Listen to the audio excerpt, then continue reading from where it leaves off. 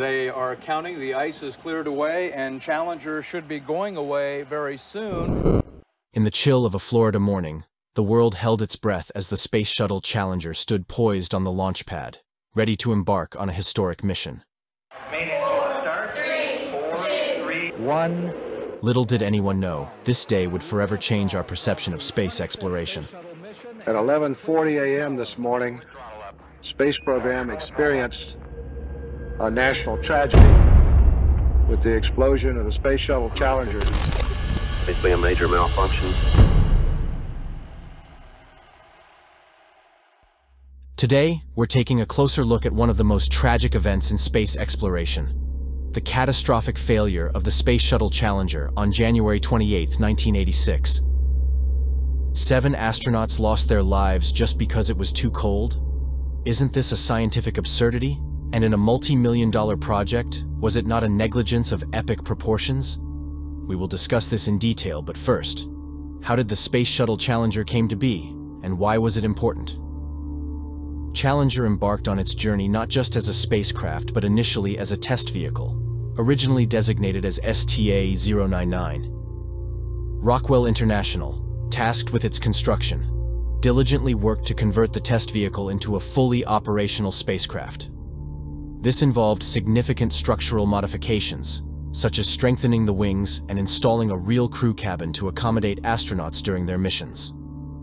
Main objective of the Challenger was to bring space travel down from NASA exclusivity to everyday usage, just like ordinary air travel. Despite meticulous preparation, Challenger encountered setbacks on its path to the stars. Technical issues, including a hydrogen leak and engine cracks, caused delays in its inaugural flight. However, perseverance prevailed, and on April 4, 1983, Challenger launched successfully on mission STS-6, marking a triumphant moment in space exploration. This mission saw the execution of the first spacewalk of the shuttle program, as astronauts ventured into the vast expanse beyond Earth's atmosphere. Challenger served as a platform for groundbreaking achievements, breaking barriers and opening new frontiers in space exploration. Notably, Challenger welcomed aboard the first American female astronaut, Sally Ride, and the first black astronaut, Guion Bluford. Their presence on Challenger marked a step forward in inclusivity and diversity within the astronaut corps. Challenger also achieved remarkable technical feats. It ushered in a new era of space exploration with the first night launch. Furthermore, Challenger played a crucial role in the operational debut of Spacelab, a European space laboratory designed for experiments in microgravity. On January 28, 1986, the day began with anticipation and excitement, as Challenger prepared for its 10th mission.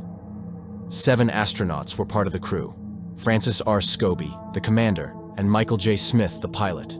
Also on board were mission specialists Ronald McNair, Ellison Onizuka, and Judith A. Resnick, along with payload specialist Gregory Jarvis.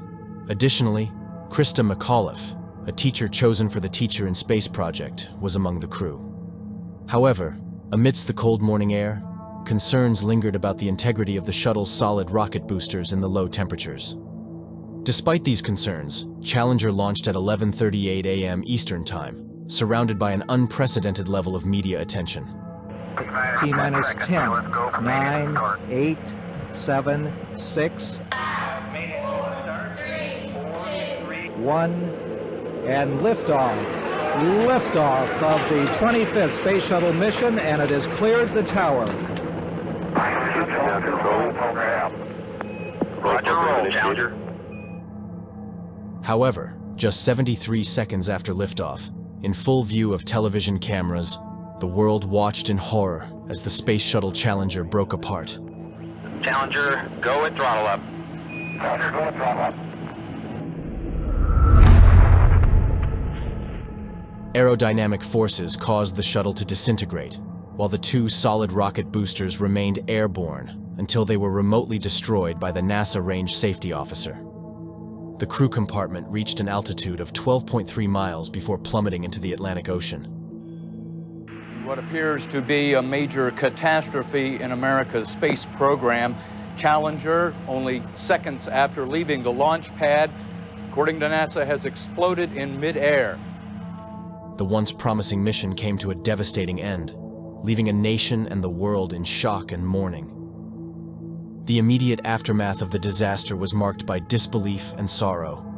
Flight controllers at NASA's Mission Control Center scrambled to assess the situation, grappling with the magnitude of the tragedy unfolding before their eyes. Today is a day for mourning and remembering. Nancy and I are pained to the core by the tragedy of the Shuttle Challenger. We know we share this pain with all of the people of our country. This is truly a national loss. I regret that I have to report that based on very preliminary searches of the ocean where the Challenger impacted this morning, these searches have not revealed any evidence that the crew of Challenger survived. Following a 3-month search and recovery mission, the crew compartment, along with human remains and numerous other shuttle fragments, were retrieved from the ocean floor. The precise moment of the crew's demise remains uncertain, though it's believed that some crew members may have initially survived the spacecraft's breakup. With no escape mechanism on board, the crew compartment's impact with the ocean surface at terminal velocity was deemed unsurvivable due to its extreme violence. Fragments retrieved of the shattered shuttle were tenderly brought to the surface, and remains that could be identified were returned to the families of the fallen astronauts, while others were laid to rest in a solemn ceremony at Arlington National Cemetery. Following the Challenger disaster, the Rogers Commission was tasked with unraveling the sequence of events that led to the tragedy. Their investigation uncovered a critical flaw in the design of the solid rocket boosters, particularly concerning the integrity of the O-rings. These small rubber seals, meant to prevent gas leaks, proved to be susceptible to failure under certain conditions, such as extreme cold temperatures. The Commission's findings revealed that the O-ring failure was not an isolated incident, but rather a systemic issue that had been overlooked. Concerns were raised by the engineers at both NASA and Morton Thiokol, the company who built rocket boosters for the Space Shuttle. Roger Boisjoly, a lead engineer at Morton Thiokol, had written to the Vice President to ensure management of the seriousness of the O-ring problem, and that the result could be catastrophic if not handled properly. Soon after the accident, Boisjoly was removed from the job and suffered from post-traumatic stress disorder. Another engineer who raised a voice was Bob Ebeling. He told his supervisors that this shuttle could not sustain the freezing temperatures, but no one paid any attention to him. On the morning of the launch, Ebeling told his wife, "It is going to blow up." For decades afterwards, he blamed himself for not doing enough, that he should have even gone in with a gun and stopped them. NASA's ambition for routine spaceflight was driven by a desire to fulfill its promise of making access to space affordable and commonplace. However, as the frequency of shuttle missions fell far short of projections, the agency faced mounting pressure to demonstrate progress and maintain public interest. This pressure to uphold the image of routine space travel played a significant role in the decision-making process leading up to the Challenger launch. In addition to internal pressures, external factors such as political and public relations considerations also weighed heavily on NASA's decision-making. President Ronald Reagan's upcoming State of the Union address, which was set to highlight the inclusion of Christa McAuliffe in the mission, added urgency to the launch timeline. Delaying the launch would not only have disrupted the carefully orchestrated PR strategy, but also risked political fallout for NASA and its funding. Despite the risks posed by the cold temperatures and the concerns raised by engineers, the decision to proceed with the launch was ultimately driven by a combination of technical constraints, scheduling pressures, and the desire to maintain public and political support. The Challenger disaster sent shockwaves through NASA and the public, forever altering the perception of space exploration. The tragic loss of 7 courageous astronauts shattered the illusion of routine spaceflight and forced a re-evaluation of safety protocols and management practices within NASA.